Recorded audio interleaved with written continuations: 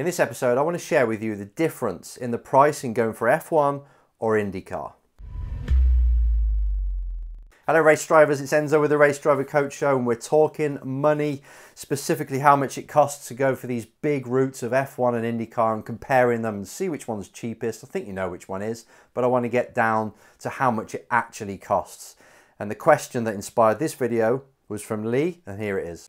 Paraphrasing what he said, but he asked me on email, it's hard to find out exactly how much it costs to get to F1. Is it cheaper for me to aim for IndyCar instead? Well, let's have a look. Let's just have a look. I'm going to throw up some diagrams now. If you're watching on video, it's great. If you're listening on the podcast, you won't be able to see this, so you're going to hear loads of figures being thrown at you. But let's talk Formula One first. I put the route out as a pyramid so you can see we climb our way to the top, and we're going to use the very traditional route of F4, F3, F2 and F1. Now there's different championships you can use to get to F1, but I want to show you the actual structure that they want you to walk, the most popular one. So you start off at F4. Now I'm going to run you through the prices. For a standard season in F4, we're talking around $550,000. So you as the driver have got to pay a team that much money over a season. It'd be split up into nice installments. You have to pay the team that for them to run your car, get it there, prepare you for the race weekends. And there's probably about 20 test days involved in that. And that's pretty bog standard. Some drivers are spending a lot more than that because they do the championship in UAE that's in January, February. They do that, that's another 100, 150 grand, and it kind of warms them up.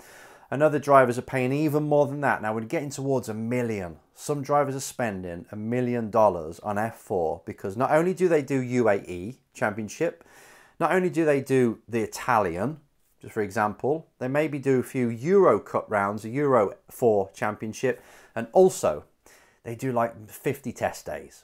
So you keep stacking these on and you're paying for a coach, you're paying for management. Before you know it, 7 figures has just shown up. And your bank balance, or it's gone out of your bank balance. So this 550 is pretty much what you can do it for. Now there's some people doing it for less. Say if it's a team that's giving you a really good deal because you're a driver that's won before and they want you in their car, and the team's probably not the top team, but you know, mid-range, you probably get cheaper than 550. So you can get through, but I'm just saying 550 because that's a good ballpark figure, something to prepare the ticker for, the heart, to overcome the shock that how much this sport costs. Now that's just rung number 1 of the ladder, or on that pyramid. Let's move to the next one. F3 is $1.3 million. Now it's, to be fair, it can be 900 again if you get a deal and the team actually wants to put some money in for you. That's nice of them, but it doesn't happen that often. Pretty much everyone now is paying over $1 million. Some are now creeping towards the $1.5 million if the team is very successful. And maybe you as a driver are not very successful, so they're taking a bit of pain money. They're making you pay more if your results the year before are not great. It's just the way it is. You've got to create your own value in the sport, right? So if you want to bring that price down, you as a driver have got to have good results. Then you can say to a team, right, I'm not going to pay you what you're asking. I'm going to pay you less, but I'm going to win. That's a little tip there, but you've got to have the results. Right, so far it's been 550 grand for your first season in F4 and 1.3 mil for your season in F3. Then we move up to F2. A season of Formula 2 is $2.3 million. It's racking up now. This is a big one. And if we just look at that now, the amount of money that somebody has to part ways for you to race is phenomenal. And I want you just to pause right now because this is quite a lot of money. In fact, it's $4.1 million so far in just doing one season in F4, one season in F3, one season F2. That's if you don't repeat a year. If you repeated all of them, it's going to be 8 mil. This is how expensive it is just to be knocking on the door at F1. It doesn't mean you're going to get to F1. It just means you've paid your way to play in the junior ranks that lead up to F1. You need good results. You need some serious sponsorship. And if you want to get like a young junior program to pay for you, that's difficult as well because you're going to have to prove yourself. You're going to have to get the results. So the biggest thing I can say about when you go in this route is if you can muster up an amazing amount of $1 million, it's like, right, how can I get the attention of a junior program, an F1 junior program, to pay some way? Because they don't pay for all of it. They pay for probably half or 50% or 30% of the budget. But if I'm to attract one, so they'll pay for some of my racing, I need results. That's why I always tell people, if you can't quite afford these big championships, just get yourself into a small one and dominate it. Become the kind of driver that people look at and say, okay, it's a small championship, but that person dominated. I want them. I want to offer them a deal. I want to get them in my car. And then you'll get a deal and you can get these prices down. But if you're just rocking up with a check, this is how much it costs. So let's turn that, so you can see that now, it's like 4.1 million. Just to knock on the door of F1. It'll be more if you're doing more testing. It'll be more if you're doing multiple years. You just keep adding them digits up. You can easily spend 8 mil before you even get looked at by F1.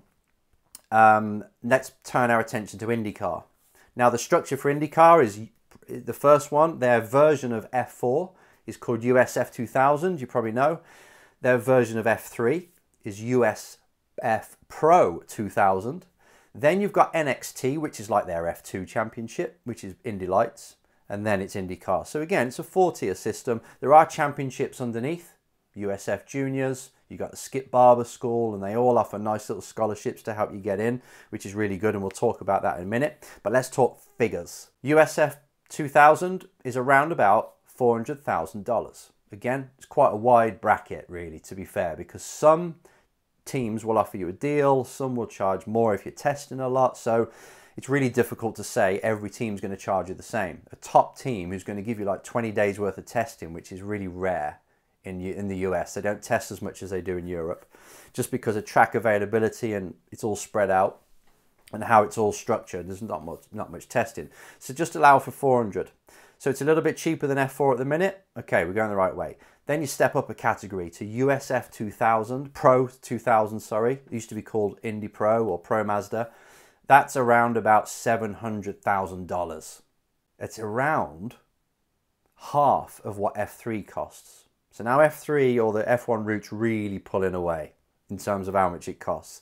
Then we go to the next one, the Next Championship, and it's called Next, and that's about $1.4 million.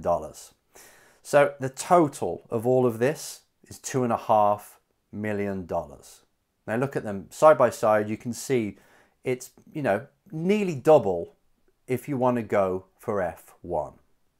And that's really the reality of it all. And still, I want you to look at these figures. I'll put them back up. Look at these two figures and just understand how hard it's going to be for somebody you know or somebody you don't know, even harder, to put up the money for that. I can't see how drivers are doing it. Even though the grids are absolutely full, it just shows you how much money is out there. The grids are full, but I know for a fact that Liam Lawson, for example, who's just dipped his toe into F1, they don't have this sort of money, but he worked with somebody, Grant McDonald, who worked tirelessly on getting these investors to help him, getting these investors to put money into his racing so they can have a share of his obviously his pot when he makes it. That's what they had to do. They got lots of different sponsors. It took a lot of work. So not everybody is from money. I know people watch this sort of thing and they say, oh, it's easy if you got cash. But honestly, Liam Lawson didn't. Esteban Ocon didn't. Bottas, no. These weren't wealthy people. They just did really good in the lower ranks. They got the attention of people who could pay for them. They kept, you know, people, their fathers and management were constantly probing companies and people who could help and going to F1 junior programs to help. And they just about scrape enough money together to pay for the racing. So it is possible, but you need the results. Like I always say, you need to win in order to even create that opportunity. So again, start with the small championships if you haven't got the money. Now, the difference. So you say it's half the, you know, it's nearly double the amount going the F1 route. And it's probably actually harder to get in. To be in the top 20 in the world in F1, it's difficult because there's not many seats opening up. So I'd say it's actually, even if you've got the cash and you've got the results, it's still hard to get into F1 because your timing has to be right with the right team.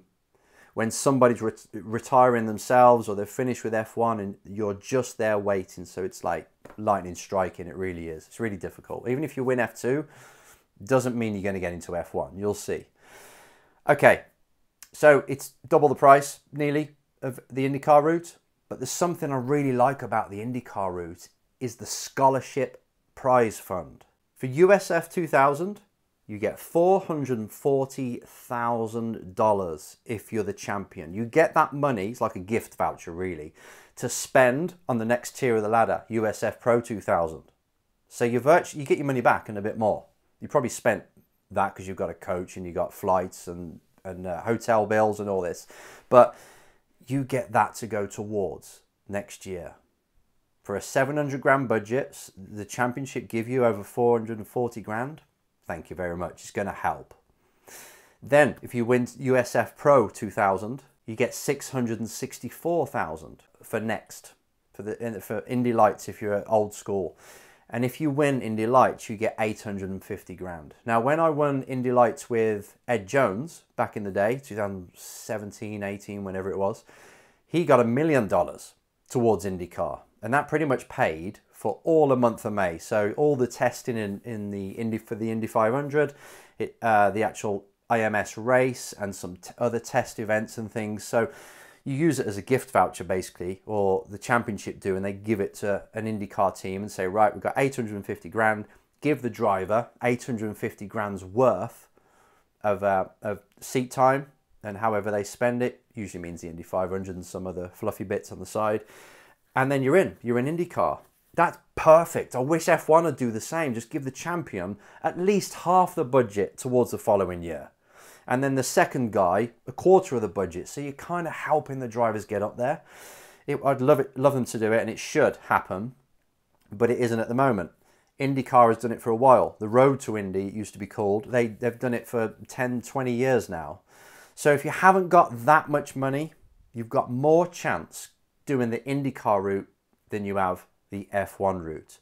And I'd say the skill levels of the drivers, they're similar. You've got top F2 drivers going over to IndyCar, and they're doing pretty well. They start knocking on the door of a top 10 fairly soon, which would be the same in F1 if the cars were as equal as they are in IndyCar, if they were in F1. So I'd say the driver level's still really high in IndyCar. A top IndyCar driver would do fine in F1, and you can see the likes of Grosjean. They haven't come over from F1 into IndyCar and just dominated, not at all. They're both high levels, so don't worry. Or I'll say don't worry if you're thinking of going IndyCar because it's easier. Think again. It's not. It's slightly cheaper. It's a different style of racing. It's more old school. The circuits are more old school and stuff like that, but it depends what you prefer. But if budget's tight, and I say tight, this is still, we're talking about millions. If the budget's tighter and you think that you could get sponsors to be more interested in going stateside, then IndyCar, definitely. So that's it, Lee and everybody else. You can see the different figures of how much it costs to be a race driver on the F1 or the IndyCar route. I hope this has been some value. Better get to work and get that money in.